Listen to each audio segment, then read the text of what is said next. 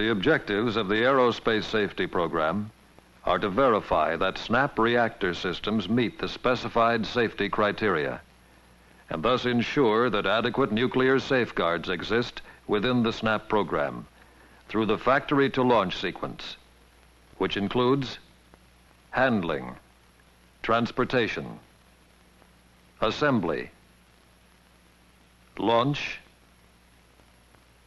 flight, and re-entry.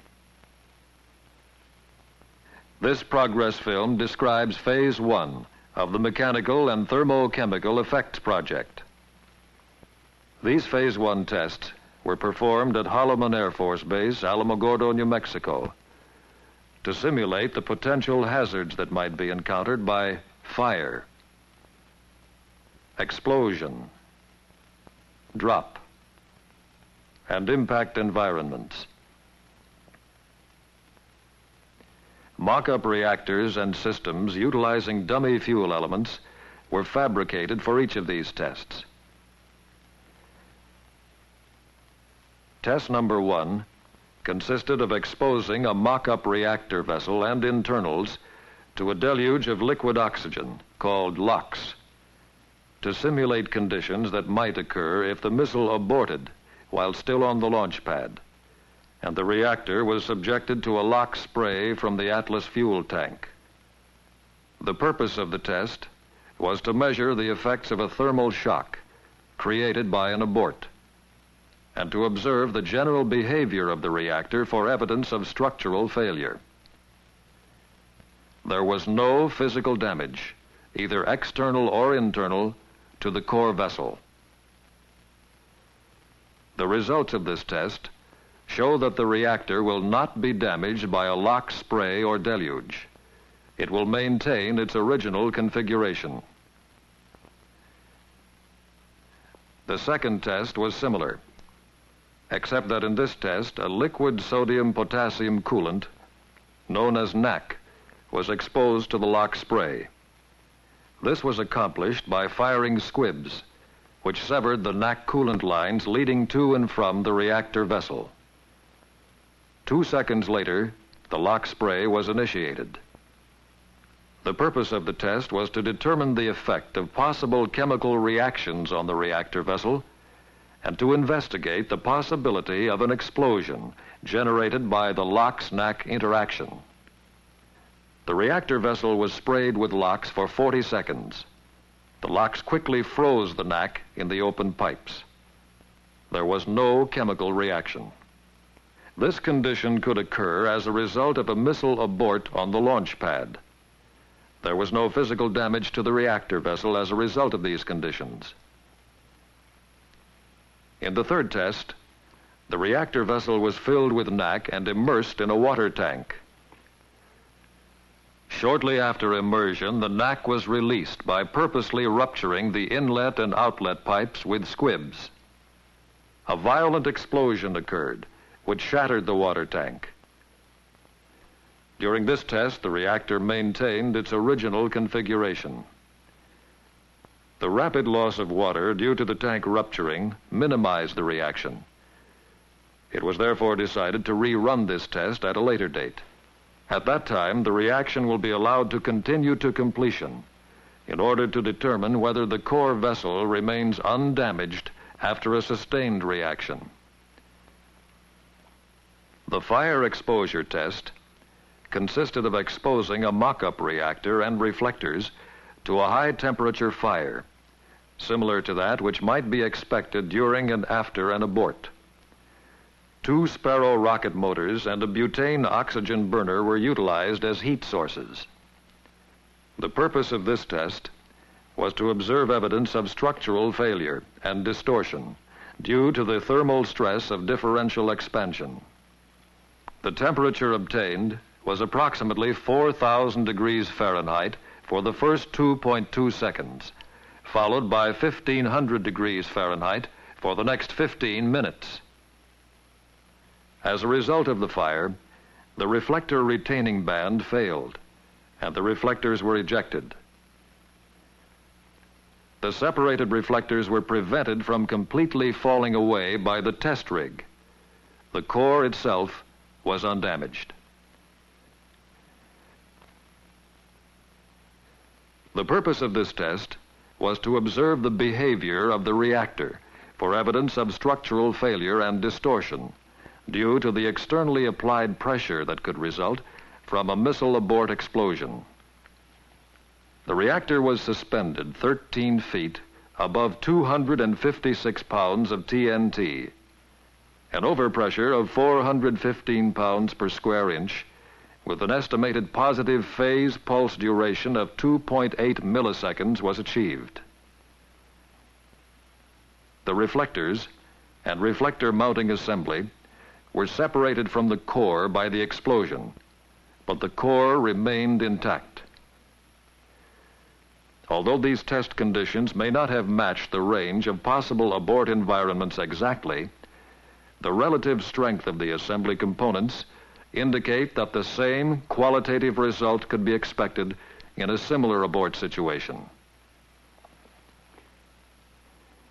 The next series of tests were impact tests to determine the structural effects and behavior of the reactor core vessel, reactor assembly, and control drums when dropped onto the launching pad from the top of the Atlas Agena missile. A tower facility was utilized to simulate a missile on the launch pad. The test article was dropped from the 100-foot-high tower, nose on, side on, and tail on. The impact velocity was approximately 70 feet per second, the free fall velocity which the article would reach during a fall from the top of the missile. Upon nose impact, the retaining band failed, and all 4 control drums were separated from the reflector assembly. During the tail-on drop test, the retaining bands also failed, and the drums separated from the reactor assembly. All parts were contained within the converter cone, with the exception of 1 control drum. A buckle developed in the transition ring of the reactor vessel. The shell was split in the buckled region. In the side-on test, the retaining band failed, and the reflectors were ejected from the core vessel. After impact, 1 control drum rotated through the in position. Data obtained from the test films indicated, however, that reflector disassembly occurred early enough to prevent any possible nuclear excursion before the generation of large amounts of radioactivity. It is therefore evident that in the case of drum rotation, no radiation hazard would be produced. Although the full inward rotation of 1 or even 2 control drums would not cause reactor operation, further drop tests have been scheduled to accurately determine the time sequence of the reflector disassembly and drum rotation. In this test, a concrete-faced, rocket-powered monorail sled was rammed into the pump end of a stationary reactor reflector test article. This test was conducted to determine the structural effects of a reactor assembly impact onto concrete as a result of a missile abort at high altitudes. The 24 by 24-inch concrete-faced steel-backed target smashed into the reactor assembly at a velocity of 560 feet per second to simulate these conditions. The test article was completely destroyed upon impact, and total dispersal of the reactor parts occurred. The destruction in this test was sufficient to ensure subcriticality under all conceivable circumstances. Water impact tests were also included in the test series. Their purpose was to determine the result of a water impact at terminal velocity. The assembly was mounted on a rocket sled. A target tank of water 8 feet wide, 8 feet high, and 16 feet long, was located at the far end of the track. Just prior to the impact, an arresting device stopped the sled and caused the test article to disengage and contact the tank, approximately 6 feet from the sled. The impact velocities ranged from 428 to 596 feet per second. The configuration studied included head-on, tail-on, and side-on impacts of the reactor reflector assembly, plus a head-on impact of the assembly with the radiation shield in place. In all cases, the reflectors were immediately ejected upon impact. The core vessel sustained varying degrees of damage. In the tail-on impact test, a partial dispersion of the fuel elements resulted. In no instance, however, was the fuel element array sufficiently disturbed to ensure a non-critical configuration if the reactor was immersed in water. The test results indicated that in the case of a missile abort into the ocean, prior to being subjected to re-entry heating, the reactor vessel can remain intact.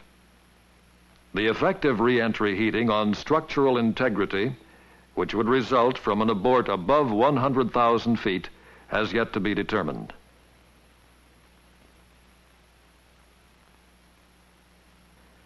Certain basic conclusions resulted from the Phase 1 tests shown in this progress film. Thermal shock due to a LOX deluge has no appreciable effect on the reactor assembly. Chemical interactions, although violent in the case of the NAC water reaction, probably do not damage the core vessel. Fire, explosion, impacts at velocities of 70 feet per second on concrete, and terminal velocity impacts into water at 550 plus feet per second without re-entry heating results in reflector ejection with little or no damage to the core vessel. Impact on concrete at 560 feet per second produced complete disassembly of the reactor. It should be noted that in every test, with the exception of the 560 feet per second concrete impact, the fuel element array did not disassemble as much as would be required to prevent criticality if the reactor were immersed in water. Much meaningful and valuable information was gained by the tests performed at Holloman Air Force Base. The successful completion of the Phase 1 tests added greatly to the aerospace safety program. Many additional tests are planned, including the Phase 2 ground testing program, which will include those additional tests shown to be necessary by the NAC water interaction immersion, drop tests, and earth impacts. The tests included in the Phase 1 and Phase 2 ground series and in the other aerospace safety projects demonstrate the extensive effort that is being expended to ensure that adequate safeguards are provided from the time of shipment from Atomics International to Vandenberg Air Force Base until the nuclear power unit is operating in space.